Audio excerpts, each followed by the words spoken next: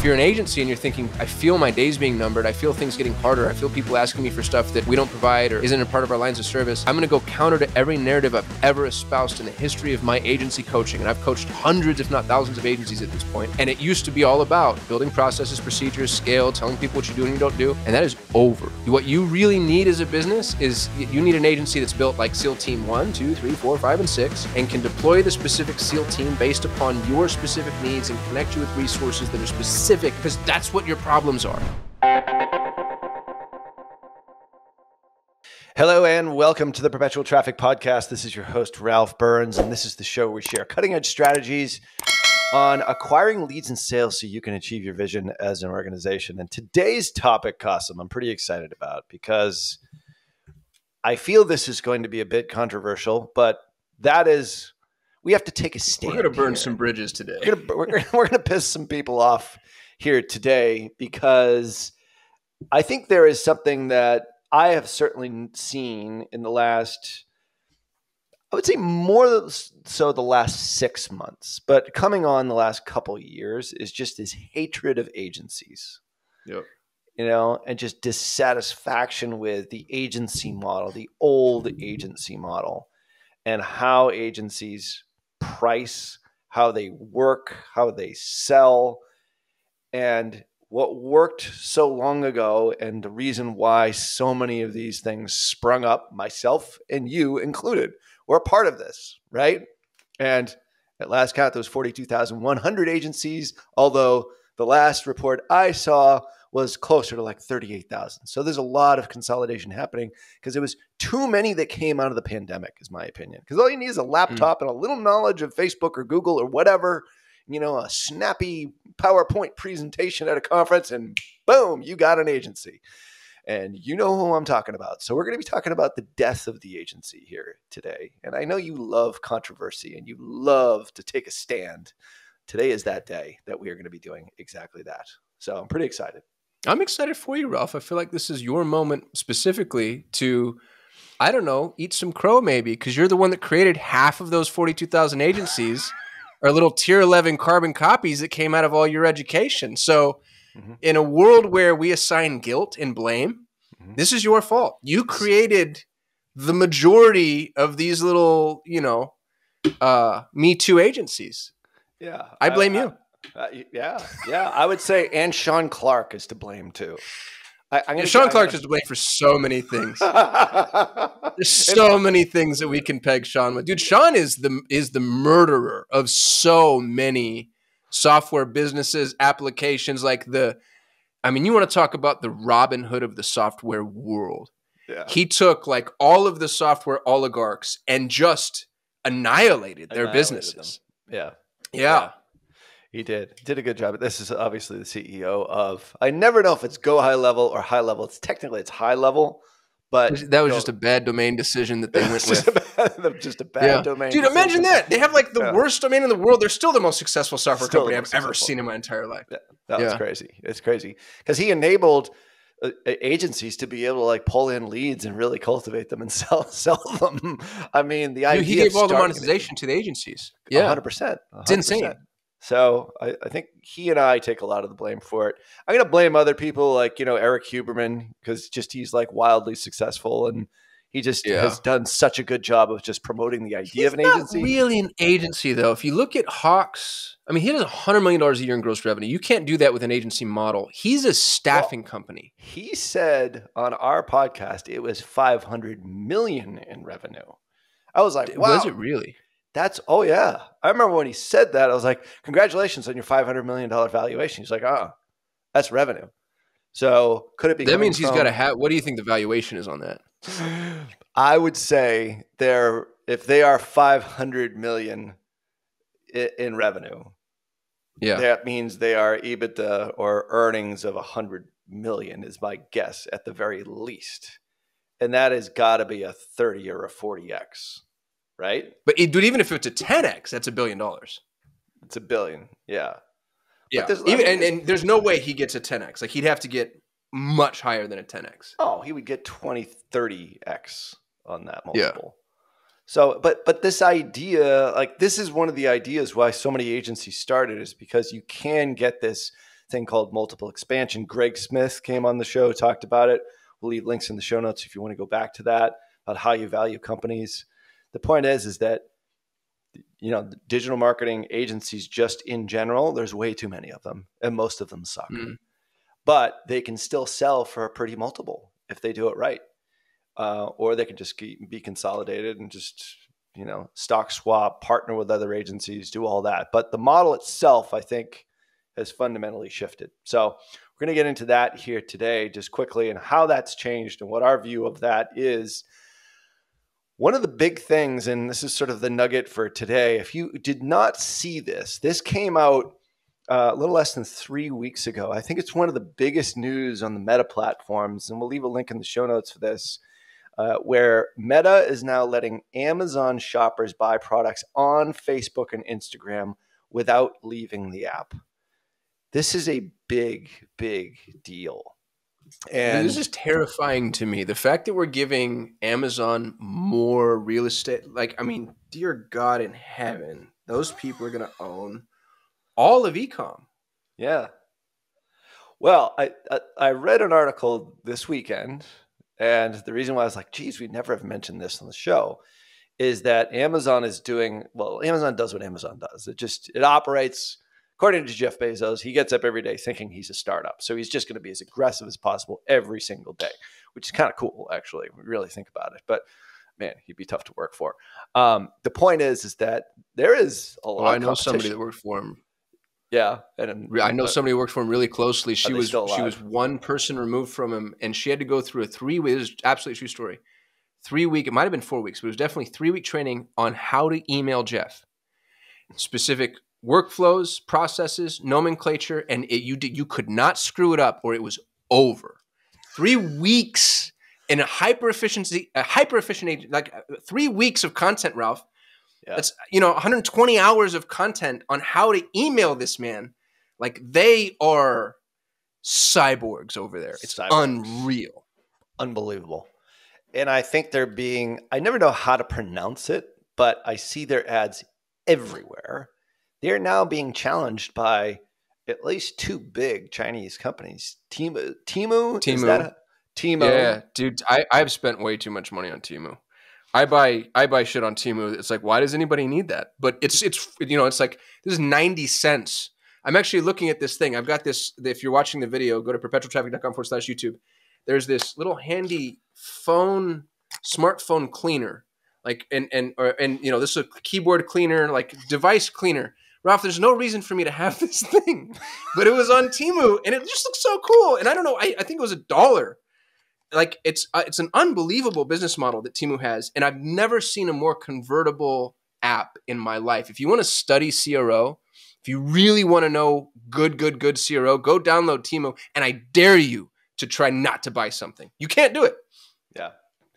I read that it is the most downloaded app in the US and then a bunch of other EU countries this year in 2023. Yeah. So, it's taken off. And so Amazon obviously sees this as a potential threat. So why not partner with big companies like Facebook in order to have this enablement?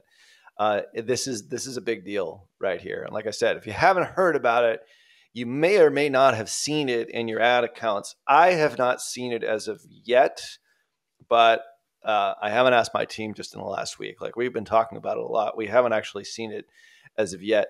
And pretty exciting to have that. And the question is how well are you going to be able to track? I can't wait to find that out, because right now the Amazon conversion. Why wouldn't you track perfectly? You should be able to track. Facebook first party, in-app Amazon first party. Wouldn't that be a perfect 100% attribution? Yes, but I'm not assuming. There's no data on that. There's no news on that as of yet that I have seen. So it would take the participation of both those entities, but in this particular instance, just in this microcosm, it behooves them both. I know that we're facing like the iron curtain of corporate firewalls or whatever, but I think they both want to pass it back and forth. Yeah. I have to assume that a conversion pixel is going to fire, and you're going to find out like what you're selling on Amazon. Right now, it's a bit of a black hole. Like, we all know, people see something on Facebook, they Google it on Google, and then they go check the price on Amazon. If you don't That's all I do. I've if you don't never purchased from understand the that, ad. I've Yeah. explained that to businesses, like in a whiteboard, and they're like, "Huh? Wait a second. No, they just click on the Facebook You ad mean and they people have buy." free will? I'm like, Yeah. I'm like, Humans are autonomous agents that don't do exactly what I tell them to do? and on many occasions, I've looked at their Amazon. They have so many other offers on Amazon because they don't manage their Amazon offers, which is such a big part of success on Amazon. Is like there's offers for a fraction of a cost that you can buy on their actual site. So why the hell would anybody, especially everybody has Prime, why would you even buy it on your actual site if you can get it on Amazon the next day, maybe a sample size, some way to test it out? People just don't get that. And I think that the perpetual traffic listener would like to think that they understand that, but I assume sometimes too much. So the point is there is a black hole that exists with Facebook and Google and the ultimate conversion that's being shown through Amazon. There are some sort of third-party tracking platforms that do model it, as we know. How accurate that is, like we should have Not at John all. Moran on this call on this show once again to go through all that, because it still is a black hole. The point is to have it actually inside the app and to actually create your conversion with tracking. This is going to be a game changer. Yeah. I'm excited and also terrified. The increased efficacy excites me, but the over reliance of Amazon. I mean, dude, Amazon's taking 15% at a minimum. Minimum. At a minimum. And sometimes it's more. Sometimes it's 20 or 30, depending on like the fulfillment architecture and the way that you're set up and storage and all that other stuff. Sure. There's no margin left. Like store owners are being squeezed, and then Amazon turns around and says, wow, your little, doohickey's selling real well. Why don't I just go manufacture that myself? Right. Because now I have all the data on all Dude, I your know what titles work, what thing. descriptions work, what pictures work, what sells, how much it sells for. And they can buy better than we can buy, produce better than we can produce, ship better than we can ship. Of course. They're just going to own the world. And you almost, dude, I admire it. Yeah. I'm watching this happen, and I'm just like, you won. You did this. This is amazing. It's unbelievable. But it's just like, oh, wow. I mean, that guy, if you look at what he really pulled off, it's magic. It's frightening on one side, but you got to respect it on the other. Just how to create it's like the monolith. Oh. It's like, I can't believe that you guys did that. That's really cool, by the way. Also, stop. Yeah. Stop here now. You know what I mean? Like, we don't need, stop producing warheads. Just don't do it. Yeah.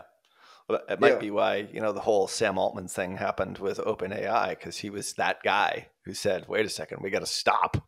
This could get out of control. I love him. Yeah. He's my favorite person, I think, that exists in the corporate world. If there was a human that we needed to put in charge of the creation of something that could potentially destroy humanity, it would be Sam Altman. He's so conscientious and thoughtful and smart, and he understands not just the technology, he also understands people. And the way that those two things would interface. I've listened to every interview I get my hands on with him, and I've just never been more impressed with anybody. I hope this ages well, because 18 months from now, he could just turn into Mussolini or who knows what. But so far, he's been a paragon of excellence. Yeah. And I love that it was 5 days that they tried to oust him, and like all of OpenAI was like, well, we're out. I think it was a couple hundred employees that just jumped ship. 95% of employees wanted to jump ship. Like, if that isn't leadership, I think it was like they had 750 people and 700 signed that petition that said, I am gone. And they were all going to go to Microsoft. Yeah. Which is basically, I mean, Microsoft, I know they don't, but they more or less own OpenAI anyway. So the work would have continued just under a different banner. Yeah. It's an amazing. Yeah, and dude, good on Microsoft for staying relevant. That was an AOL Time Warner if I've ever seen one. Microsoft was done. They were just like, rest on your laurels. You have billions of dollars. You built the corporate infrastructure for all things internet, and you haven't innovated in 20 years. And here they go, coming up from behind, and now all of a sudden they're at the vanguard again. They're at the bleeding edge. I think Satya Nadella, who's the CEO of Microsoft, is brilliant. Like, he put that whole thing together as soon as the Sam Altman stuff broke on that Friday. He put it all together by Sunday. Like, he had Sam Altman Fixed. inside Microsoft. Like, talk about acting Yeah, he promoted him to fast, CEO of Microsoft AI. being smart. Like, he just acted so quickly. And Yeah. from what I've read, like, the Microsoft employees were all like, "Oh my God, this guy is," after years of just being sort of this, lumpy, old, doldrummy, fat corporate software company. Now they're back in the cutting edge. Yeah. I mean, they have really. This is like good to great, back to mediocre, like we always sort of talk about, and back, Yeah. and they're back onto like this great curve again because they have gotten out ahead of what we think, you and I, 100%. Which we're gonna have to do a whole show on the future of digital marketing just for AI, just in general. Oh, we have to. But like, there's so much a part of what we're going to be doing today, and just a part of humanity. Forget about like just digital marketing side; it's just one small part of it. Like what we've seen with ChatGPT and helping copywriting is the tip of the tip of the tip of the iceberg. There's so much more. It's actually So irrelevant to the discussion at this point. Like, it's moved yeah, so quickly and it's yeah, so commonplace. I mean, I've never seen anything just become woven into the fabric of our collective understanding so fast that I'm bored of it. I mean, it's 12 yeah. days old and I'm bored of talking about ChatGPT for copy. It's like, yeah, dude, of course. But have you Of tried? I course, have full-blown conversations, which I brainstorm with ChatGPT. right? Like, it's a buddy. Yeah, It might be one of my closest friends, Ralph, if I'm being really honest with myself right now. Like, nobody else talks back to me the way it does or it loves listens you. or, It loves you. yeah. I do like it, actually. Bard. Well, I'm using Bard a I whole know lot you do. more. I love that about you. I really Yeah. appreciate that of you, that you would come over to the Google side. Oh, I'm platform Solution agnostic. agnostic. I'm Yeah. solutions agnostic. You only have 8 Dooch. solutions at Solutions 8. I have I don't even have that infinite. anymore. Yeah. That's actually a good segue. If I That's had our 8 segue. solutions, yeah, we would have probably survived this storm a little bit better. Yeah, and maybe things would be a little bit different. All right, so we are going to get into the real portion of the show about where we think the future of agencies are going. And you're not going to like what we're going to have to say here. So before we actually go to break, super important, we haven't mentioned this in the show or two, we are still offering a pretty darn good deal for Traffic and Conversion Summit. You want to tell our listeners what that's all about, Kasim, if they haven't heard about it already? Yeah. So if you haven't been to Traffic and Conversion, it's the largest and, by my opinion, the best marketing conference in North America, maybe in the world. And I've been to, I can actually say that with some integrity because I've been to a ton of marketing conferences worldwide, both as an attendee and a speaker. The best speakers, by far, the best content, and the attendee, like the class of attendees, unbelievable. So great networking, great parties, great fun. It's not just an ego fest either. It's all very actionable. And we're giving away a ticket. Now, the tickets right now are on sale for $1,995. On December 14th, that goes up to $2,600, $2,595. So this is $2,000 value. And we're going to give it to one lucky listener. All you have to do to enter is write a review, an honest review about Perpetual Traffic. And we're going to take everybody who submitted a review and we're going to choose them at random. Mm-hmm. We will like you more personally if you write us a nice review, but the review just needs to be honest. And we will choose one of the reviews at random, and that person will get the ticket. But the requirement, my ask is, I don't know if I'm allowed to require this, like what the FTC rules are as far as giving it away, but my ask is that you actually go. Because if you're just going to sell it, like, don't do that. Save it for somebody who's actually going to write a review and is going to attend, because there's so much value in being an attendee. And the other thing that we'll do, and I haven't talked to Ralph about this, so Ralph, I'm voluntolding you. Mm-hmm. If you win this ticket, come hang out with me and Ralph. We'll take a picture. We'll do a quick little, reel or whatever, put it up on the socials, make you nerd famous on Perpetual Traffic's YouTube. That's right. Sounds good. Maybe we'll, throw in a beer or two there. I don't know. Yeah. But we will figure that out. We will connect with you and we will get together at Traffic and Conversion Summit. And that's a huge value. It's a big deal. It's the best conference. I have numerous team members that are going. If I could invite everybody, I would. But the point is like, it's a must see event. And it's happening in January in Las Vegas. Las Vegas for the first time. Viva Las Vegas. Yeah. So make sure that you do leave that review, that honest review, wherever it may be, and we will randomly pick you or whoever we randomly choose. I don't know who's going to be choosing it, Kasim, me or you. We're just going to blindly We'll do a little spindly wheel. Spindly wheel, Yeah. based upon the names and so forth. So definitely get involved in that. So we are going to get into the future of agencies. And if you're an agency, this isn't very good news for you right after this quick break.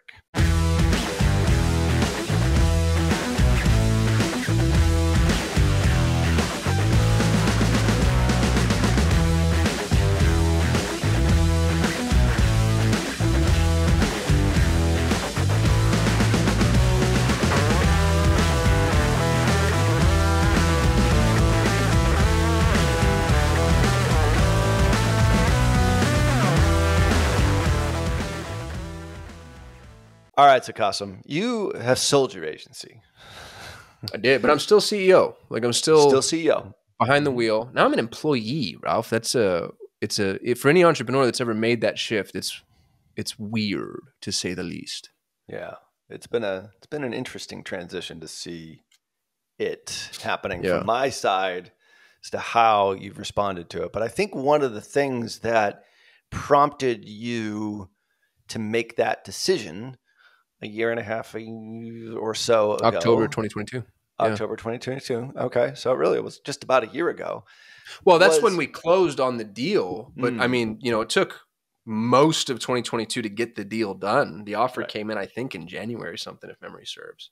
So one of the big reasons why you left or why you decided to exit the space, was it because of the direction that you see the industry going?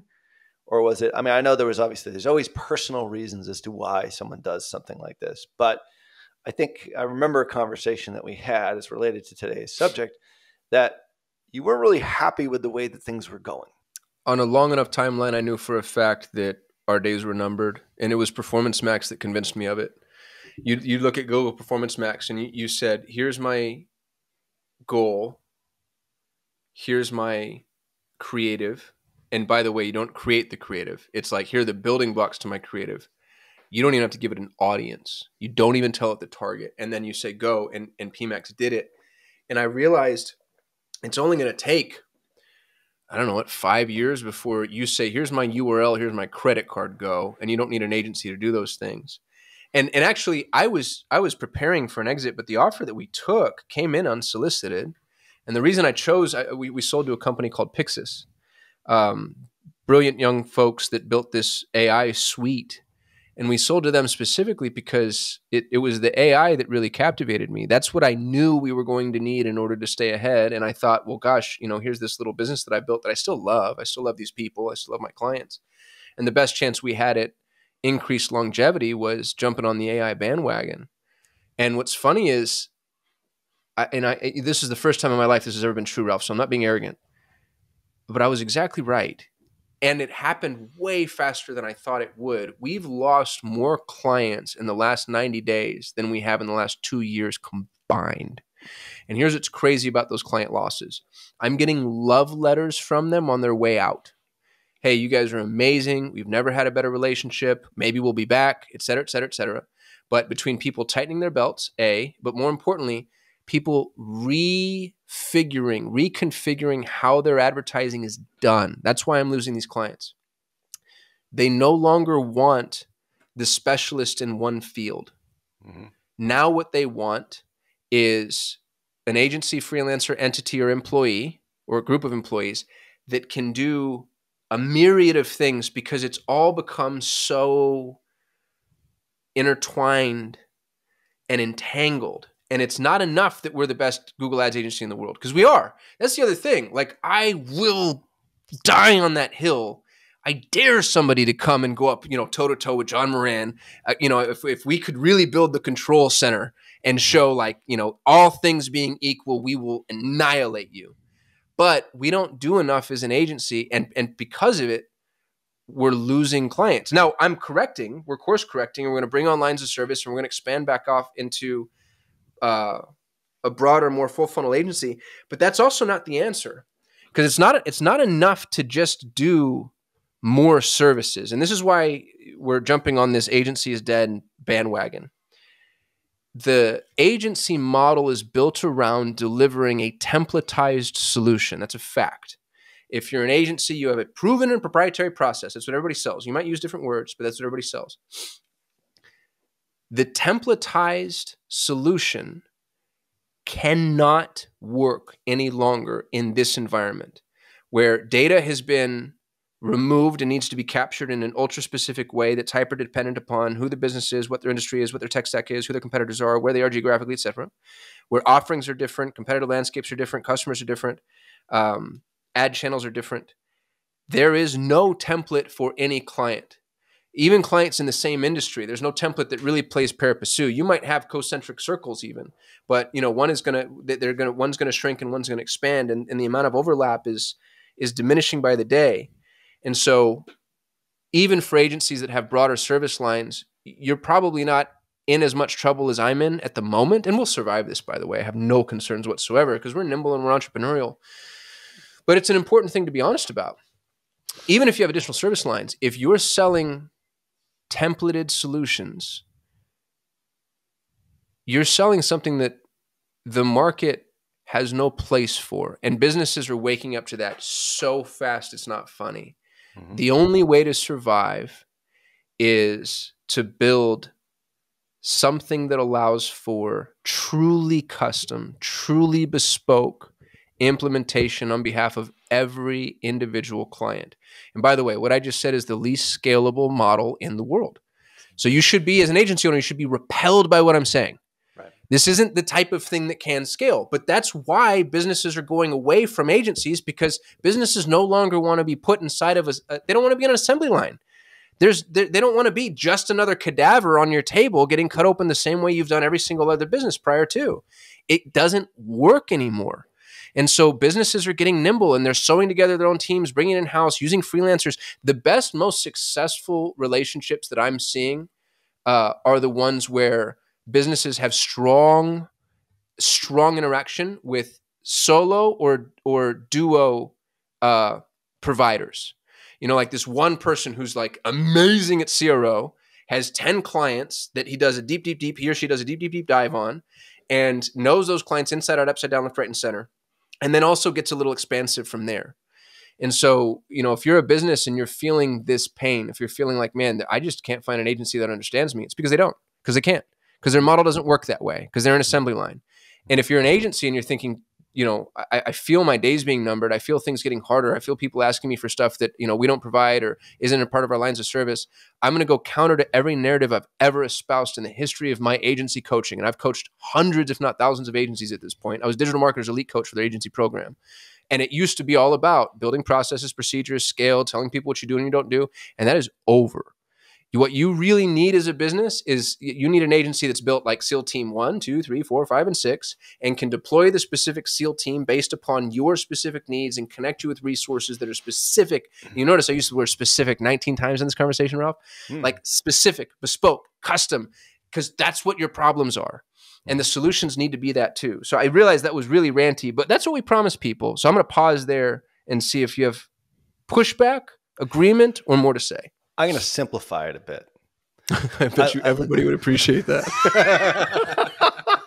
Especially me. I'm very, I've been called non-journey, very results. Just give me the bottom line.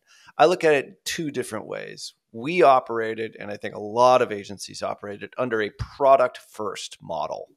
Hey, you're coming to us for Facebook ads. We'll sell you Facebook ads. Oh, you say you want Google ads? We'll sell you Google ads. And that's the way most agencies operate. Flipping that around is what the future of the agency world is all about, because it's not about a product anymore. It's about being what we call client-centric. It's about understanding what the need is and applying the solution in a way in which ad spend has nothing to do with it anymore. We do not, no longer do we charge by ad spend. Now we have some legacy clients that are on that model. The point is that anyone who is new that comes in, we sell them based upon what is important to them and their business, our understanding of what's best for their business, and flip the script in what we refer to as a user story. And a user story is one of the things that our COO, who you've met, implemented within Tier 11, and it's been transformative for us because now the process of onboarding is it's not about what hammer we can use to hammer in the nail. It's about whether or not we should be using a nail at all. Should we be using a nail? Should we be using a screw? Should we be using a hex bolt? And the expectation that it might change. Maybe I do need a hammer in this nail, but then when the nail is done, maybe it is a screw that comes after this. And dude, that's such an important point because 100%. So many agencies, you do need the nail hammered in. Absolutely. Sure. Once. Sure. And then when that's done, do we need to keep doing nails or should we move on to, what is it that we're building? What's the goal? What's the long term? What's the next thing? So for us, what's the next step? And it's also utilizing so much more. Like we have basically 3 ways in which we can do creative. Creative typically is, for a lot of agencies, it's a one size fits all. You either do it this way or you don't. But now we have 3 different ways in which we can interact with a customer or now a client. We even change the name of who we deal with. And I'll get to that in just a second. With customized solutions and we've elongated the sales process. We used to just be like, oh, come in, we'll do an audit, Facebook ads, boom, let's start. This is what you're going to pay every single month and that's it. Productize it. And this is the way that I started Tier 11. I said, all right, I want to be like the Henry Ford of the agency space and productized everything. And the reason why we called our clients customers is because they paid in advance, right? And everything that we did was templatized. It was, oh, you want this playbook? That one applies to you. That playbook, and then we don't change it. We did the same playbook month in, month out, regardless of what their real needs are. And we flipped this completely. And the reason why is that we were such a media buying centric company. We looked at everything through a media buying lens. It was all about, the way to solve your problems is through more ad spend on Meta, more spend on Facebook, more on Instagram. Maybe then we added in Google, then we added in our after the click, then we added in email. But we looked at it in product-centric ways as opposed to what's best for the client. And it is completely shifted how we work with our customers. So now what used to take just a couple of weeks to bring somebody on and then obviously onboard them, it might take 3 to 4 weeks, if not longer. In some cases, because we need to understand before we even engage, before we even, start pressing any buttons, like what their real goals are. Because I interviewed some customers who left us and we were hitting their KPIs. We were doing great. Like we were doing all the things we were supposed to be doing. And the number one reason why they left, they said, you guys don't understand me. You don't get me. You have never asked me about what I really want for my business. And this is when we shifted over to this whole thing. All right, we help purpose-driven businesses achieve their vision. I'm not saying this to tout Tier 11. I'm just saying it because it shifts the focus away from the agency and the product-based marketing. Like bolt on this Facebook ad thing, and that's what it costs. Like if Facebook ads is part of their service offering, it's highly customized based upon what they have, what they need. Creative is a huge part of that. Media buying, what they have as an internal resource, all of these things. And what we found is that since we started shifting this model, we have like 5-star ratings immediately from clients. Like, this is the best experience I've ever had. This is unlike anything that I've ever experienced. A couple of these folks have had bad experiences with past agencies, which I get. We hear it all the time. And I'm not saying we're not going to stumble along the way, but it's a complete shift into how we look at things. And it's hard because it's not templatized. You can't just slap it on. It takes more time to do all these things because it's highly, as you said, customized. Well, what you just said, I think, is an important point to really meditate on, which is we're going to stumble along the way. That's actually the point. What agencies did historically is they figured out 1 or 2 or 3 or 50, whatever it is, things that they do really well. They built the perfect bridge, rock solid bridge. I can get from A to B 100% of the time. 1,000 times out of 1,000, I can do this without any issues. So I'm going to sell this. I'm going to sell this product. I'm never going to stumble. And what businesses are saying is, hey, my A to B, you're getting me, your A to B lives within my A to B maybe, but it's a fraction of the distance. I really need to go, alpha to omega, and I need someone who's going to get me there. And what agencies need to be comfortable doing and saying is, cool, I'm going to help figure that out. Now we're going to fall on our face all the damn time, because that's what happens when you're bridging a new gap, when you're paving a new road. This is the Robert Frost agency, where it's like, all right, we're going to try this. That didn't work. We're going to try this. That didn't work. We're going to try this. That didn't work. That's a horribly uncomfortable place for an agency to be. But it's what the customer wants. It's what the client needs. It's what the business needs. They need someone who's like, yeah, we're going to help you figure out this thing that's never been done before, which is what makes it non-scalable, but it also makes it so critically important. Because the minute it's been done before, it's massively commoditized. And because we live in the age of scale and commoditization, that becomes a $90 software, a $9 ebook, a 9-cent implementation. There's no value to it once the problem's been solved. You have to solve problems that haven't been solved yet. Yeah.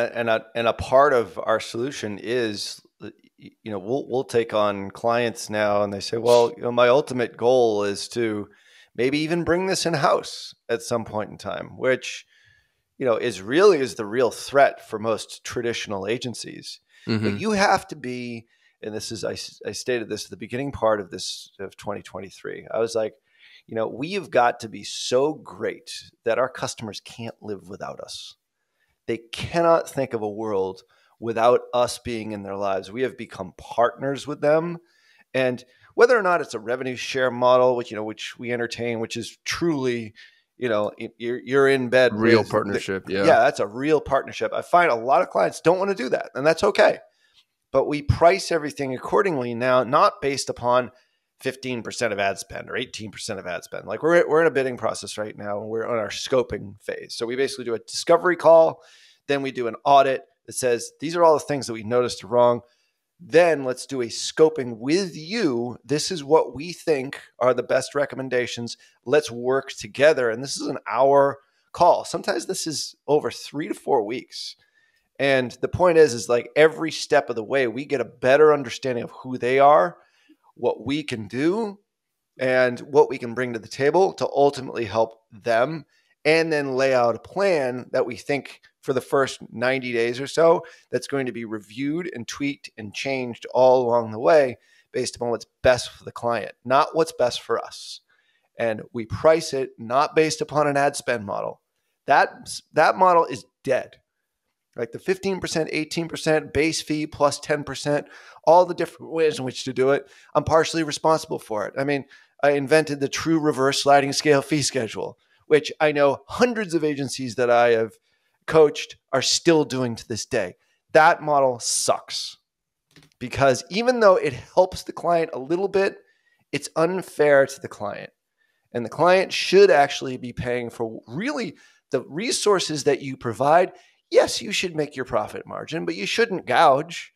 I know at an 18% ad spend, agencies are gouging clients for that, and nobody wants that. And you know what? This is backed up with not just conversations that I've had with clients, but also conversations that I've had, and I know you've had plenty of conversations with private equity groups. Private equity groups are the ones that are now trying to assemble or pull together different agencies and obviously scale up larger agencies, investing those dollars to create arc of services organizations. And they are doing away with it because customers and clients of those agencies don't want it, don't like it. And that's a rebellion. And I think if your model right now is percentage of ad spend, get rid of it. And if you don't, you are not going to survive. I guarantee it as an agency, because you will always be considered a vendor and not a partner. And that's the real difference between today's digital marketing landscape. You have to be client-centric. You can't be product-centric. And if that means cutting back your bill for 1 month because you're actually doing less services because they don't really need it, that's what it means. And I think it's the right way. It's the ethical way to do it. And it also helps you and your client establish a level of trust so that you can really help them ultimately achieve their vision, which is your goal as an agency. It's not for you just to gouge them and make money. It is to help them grow businesses. At a long meeting with John Moran, your right-hand man, is like, what do you love doing? He's like, I love growing businesses. I love it. I can't stop thinking about it. It's like that kind of passion, that kind of enthusiasm. If you don't have that passion, you're in the wrong business. Go sell your agency right now. Get out of the space. You're not even going to be able to sell your agency right now. Try to sell your agency right now. It's a freaking bloodbath out there, dude. Like, it is. I mean, I don't know what you're seeing on your end, but on my end, nobody's acquisitive anymore. All the peg money's frozen. Everybody's sitting back waiting to see what's going to fall. And I mean, there might be certain niches or whatever where stuff's still flying off the shelves, but really feels like a stalemate while we're trying to, where's AI going to go? Where's the market going to go? Yeah, I think agencies need to evolve fast. And for those of you that, if you're a director of marketing, if you're a CMO, if you're a business owner, it's okay to demand more. It's okay to demand. Yep. And I'm not even going to say demand. Like, expect it. Yeah, this is the thing that you need. Here's where you go into a doctor, and if your doctor pulls out a menu, like, here are the 10 surgeries that I can do on you. This is the wrong doctor. Think about that for a second. It's crazy. Like, I was at a party last night, and I was talking to a guy who is a contractor, and he has some heart issues. And we were talking about, of course, a bunch of like guys my age get together. We all talk about our freaking health problems. Anyway, so we're sitting around. He's like, you do a drinking game for how many stents you have. Oh yeah, how many stents? Go around the circles. Yeah, I got 2. So he said, he's like, I said, well, do you like your doctor? He's like, well, I love my doctor now. I was like, well, what happened to the other one? Well, she would come in and she would say, so you've got high cholesterol. Do you think you should go on like a cholesterol lowering agent? And he's like, do you think I should go? I'm a contractor, for Christ's sake. Like, you're the doctor. And I told him the exact same story. The reason I fired my one cardiologist is because she was like, yeah, like, your lisinopril is at 20. Like, maybe we should go up to 40. What do you think? I'm like, what do I think? Yeah. I mean, I was in pharma and lab for 20 years. Like, I get it. I can speak doctor, but I'm not the doctor. No, but don't hand me the controls. Don't hand me the controls. Yeah. I'm like, I got rid of her. I really did like her. I mean, she probably saved my life at one point in time, but I got another doctor, and he's like, this is what you need to do. Ralph. Yeah. What you just said, think about exactly what you just said. She saved my life at one point in time. At one point, she was the exact right solution, but I've evolved beyond that solution. Agencies are in the same boat. I have clients whose businesses 100%. Only exist because of us. And at the time, we were it. But things change. And I mean, how loyal can you be when your life is on the line or when your business is on the line? One of our favorite customers of all time, we had for 3 years. We took them from maybe $100,000 in online revenue to way over 8 figures. And when the iOS thing came out, they got private equity money and they freaked out. And we've kept in touch with them. They loved working with us. Their testimonial is still on our website. And at that time, we were the best thing for them. Now, they made probably a bad decision going to another agency, which I've since found really didn't work out for them. But what they ultimately did is they built an in-house team. And I talked to their principal last week, and he's like, they're crushing it right now. And I'm like, that's great. Yeah. I'm so happy for you. Let me know if I can ever help you. So right now, we are not the right solution for that business.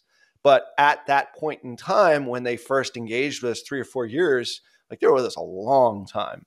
And we've done case studies about them here on this show. The point is like, it changes over time. It's like the cardiologist, like, that saved my life. And then all of a sudden I evolved. I needed something better. And you should, as a business, as a VP of marketing, a director of marketing, a CEO, if you're listening to this show, you should demand more from your agency. Be nice about it. Or maybe you don't need an agency anymore. Maybe it is like these guys. Maybe you need to build in-house, or maybe you need something of a hybrid. It's like maybe you need a hybrid. Yeah.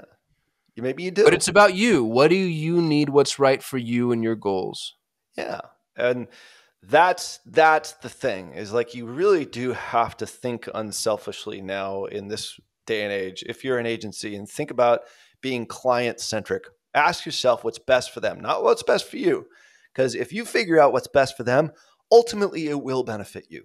You will Right. have a good relationship Yeah, with it's them. enlightened self-interest. It's the the 100%. virtue of selfishness on a long enough timeline. Oh, I think we've can go on this, and we will come We back made the to point. this Yeah, we're gonna subject. get some hate mail. It's And all dude, right. here's the other thing too. For small agencies, dear God, am I rooting for you? Like and I really mean this. I know that we say a lot of things about like, oh, there's too many in the consolidation, the whatever, but I know what it's like to be a small business owner. I know what it's like to, honestly, I know what it's like to not know what I'm doing. Yep. And then to hear these two yahoos on a podcast being like, oh, we probably need less agencies. Like that's cavalier with people's lives. I want you to be successful as long as your success contributes to other people's success. The minute it starts taking away, it becomes predatory and parasitic, and you have to go. So we're rooting for you within the confines of what's good for our collective environment. Absolutely. And maybe this is a wake up call for you, if that's the case. Oh, dude, it was for me. This I'm is gonna tough. rebuild my whole damn agency. This is tough love. Yeah. But I think this is the way that it's going. And, and I see it on my last point. I see it. I know this is happening because of the amount of emails I get every single week from other agency owners wanting to partner with us. Yeah. And that's a crazy thing now. So anyway, if you are interested and you are an agency and you do have this model, I'm always willing to talk. I'm not soliciting. But the point is I see a lot of that right now. And I think it's a sign of the times. So we are at time here. Make sure that you do check out us over at our YouTube channel, perpetualtraffic.com/YouTube. Check us out there. Things growing like a weed, which is great. Of course, subscribe and leave a rating wherever you're listening in the interest of winning that Traffic and Conversion Summit ticket. $2,000 value. It's a $2,000 Come hang out with me and value. Ralph. Yeah, Ralph will hang buy you out. beer. That's right. You'll see how much taller Kasim in real life actually is than me. It's like he's like 3 heads taller. So it's kind of funny. I'm sort of like a midget and he's, on stilts. So that'll be fun. So make sure you do leave a rating for that. And check us out on our socials. I'm pretty active on LinkedIn, Kasim at Kasim Aslam. On all the other socials, we'll leave some links in the show notes to some of our previous episodes here. And of course, you can get all that over at perpetualtraffic.com. So on behalf of my awesome co-host, Kasim Aslam, Peace. Until next show, see ya.